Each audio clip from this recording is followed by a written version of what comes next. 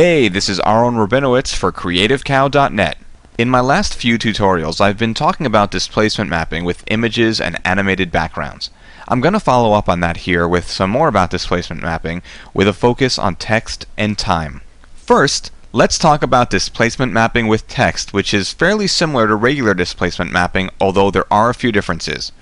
For starters, unlike images or video, After Effects text is not linked to its displacement map, meaning that the displacement map doesn't move with it, the result of which is that text deforms based on what it overlays. So as I move this text over the displacement map, it changes the distortion. If you recall from the last tutorial, you had to do some pre-composing of your layer to get it to deform in the same way. This makes life a lot simpler.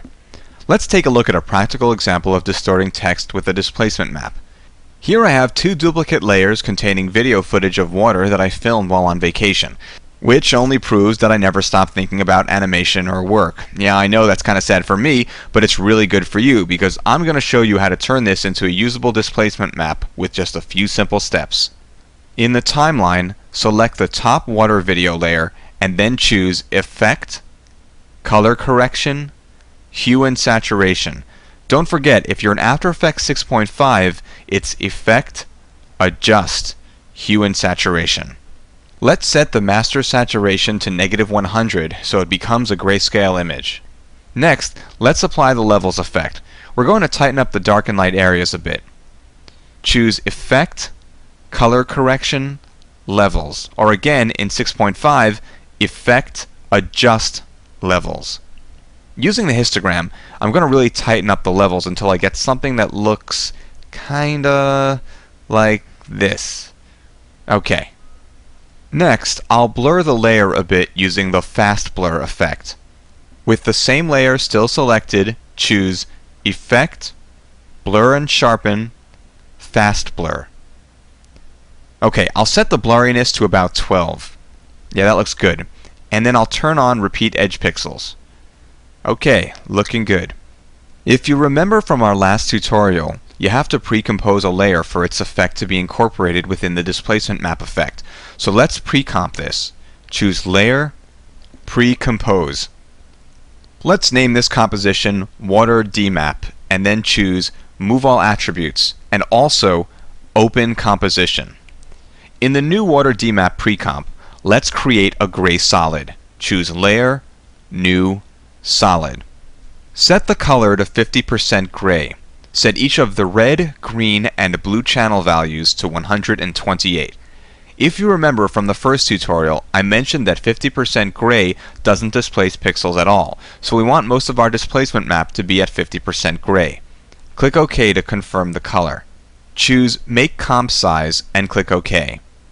Now in the timeline, in the Modes column, set the gray solid to have a transfer mode of Add. OK. Scrolling through time, I can see that everything is looking good. Jumping back into our main composition, let's make the Water DMap pre-comp layer invisible. Next, let's add some text using the Text tool. I'll write Day on the Beach. OK. Next, I'll make it a 3D layer by activating its 3D switch here in the timeline. Next, I'll set it up in 3D space so that it looks like it's in the water. I'm going to have to play with the perspective here, a little rotation, you know. Okay, looking good. Well, you know what, maybe not. The text doesn't appear to be part of the scene quite yet. With the text still selected, hit T to reveal the opacity. Let's set the text's opacity to 30%. And then set its transfer mode to Add. Okay, much better. Next, let's give the text a displacement effect. Select the text and choose Effect, Distort, Displacement Map. Okay, as in the previous tutorial, I'm going to make some changes. I'll set the displacement map layer to Water DMap. Also, I'll turn up the maximum displacement values, setting them both to about, I don't know, 20. Okay, a quick RAM preview, and it's looking good. Alright, let's talk about a particular pitfall in displacement mapping with text. Remember in our last tutorial when we talked about pre-comping to extend the boundaries so that the edges of a displaced layer wouldn't get cut off? Well, text has the same problem, and while you could use the same solution we used for normal layers, A better one is to simply make the text layer a 3D layer. Doing this expands the boundaries of the text layer. I have no idea what's going on under the hood, but it works. And before you ask, nope, it doesn't work for other layers when we run into the same problem. Otherwise, I would have suggested it before. Anyway, this solution is only necessary in After Effects 6.5 because in After Effects 7 we have the new Expand Output option available for displacement mapping, which, as you can see, easily expands the boundaries of the text, allowing it to deform the way we want it to. Okay, I mentioned that we talk a little bit about time displacement, so here goes. Literally, the word displacement means removal from the normal location or position. When we talk about displacement effects, generally we're talking about moving pixels in space. But in addition to displacing the pixels of footage spatially, we can also do it temporally, or in plain English, across time. If that doesn't make sense, just hang in there. It'll all be made clear in a moment. I've set up this composition called Counter, which contains animation of 3 sets of numbers counting from 0 to 299. As you can see, they all move at the same speed. In another composition called TD Map, I've set up a grayscale image I plan to use as a time displacement map. There's a black area, a 50% gray area, and a white area. Finally, in my main composition, I have both pre-comps, the counter and the TD map. All 3 compositions, by the way, are 10 seconds or 300 frames long. Okay, let's apply the time displacement effect by selecting the counter pre-comp layer and choosing Effect, Time Displacement. Ugh. So immediately some weird stuff happens here because, like spatial displacement, a layer with time displacement will, by default, try to use itself as a displacement map, and obviously that's not the way we want to go here. Let's set the time displacement layer property to use the TD map pre-comp. Instantly we can see a difference. As you can see, our top 2 numbers are still at 0, while our bottom one is at 30. Before I explain why that is, let's look at the other properties. The next property is maximum displacement time, which is the maximum amount of displacement that you want in seconds, meaning that the default value of 1 will displace time by 1 second. We'll come back to exactly what that means as soon as we cover the other properties. Next we have time resolution, which is basically asking you how often you'd like to replace pixels in time. Generally, you'll want to enter the frames per second of your footage so that it updates at every single frame.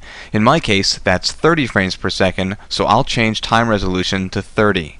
The After Effects help files are very specific in warning that if you enter a higher number than your actual frame rate, your render times could increase significantly, so be warned. It makes you wonder why it's set to 60 frames per second as a default. Probably has something to do with interlacing, but I'm not sure. There's very little information out there about this particular effect. Finally, the last property is called If Layer Size Differs, Stretch Map to Fit. That's a long name. This should be clear to you if you've watched the other tutorials. After Effects will stretch a map to match a layer's dimensions if the size is different. If not selected, After Effects simply centers the map. Okay, let's take a look at what we've done here so far. If I scroll through time, we'll see that after the first frame, the numbers are all different, and the top numbers don't start changing until 1 second in the timeline. I'm going to move back to the first frame in time and exaggerate this effect a little by changing the maximum displacement time to 3 seconds instead of 1. Now the bottom number jumps to 90, but the top 2 stay at 0. But if I move along in time, the middle number starts to change while the top number still seems stuck until about 3 seconds in. So what the heck is going on? So here's the deal. We're using the grayscale image to determine from where in time pixels are being pulled. If we take a look at our displacement map, as I mentioned, the top is black, the middle is 50% gray, and the bottom is white.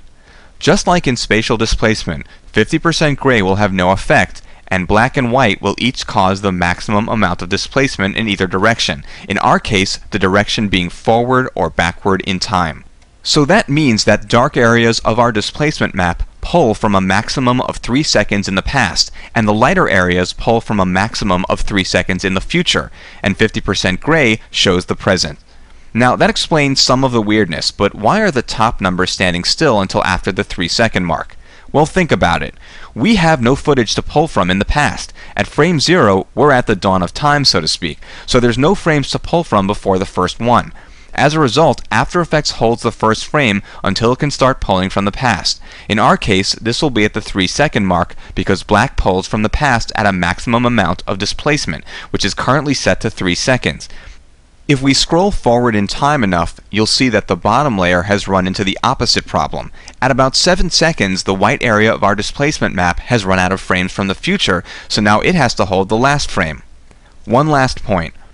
I've mentioned this many times throughout these tutorials that when using a layer as a displacement map, After Effects ignores all effects applied to that layer. Only the original source can be used as a displacement map unless you pre-compose. That same rule applies to time displacement, so don't get caught in that trap. You might be wondering what sort of practical application this effect has. Here's an example. Here I have some footage of traffic and a title that comes on slowly over time. It's not the most inspired work I've ever done, but it'll make the point. In addition, I have this grayscale animated map that eventually fades to 50% gray. Combine the two and you get something that looks like this. Pretty cool, or at least a little cooler than what I had. Anyway, that's the skinny on time displacement. So who says you need 1.21 gigawatts of energy to travel through time? Apparently, if you're a pixel, all it takes is a grayscale map. Don't forget, you can get the project files for this and other podcasts at www.creativecow.net/AE podcast. Once again, this is Aaron Rabinowitz for CreativeCow.net.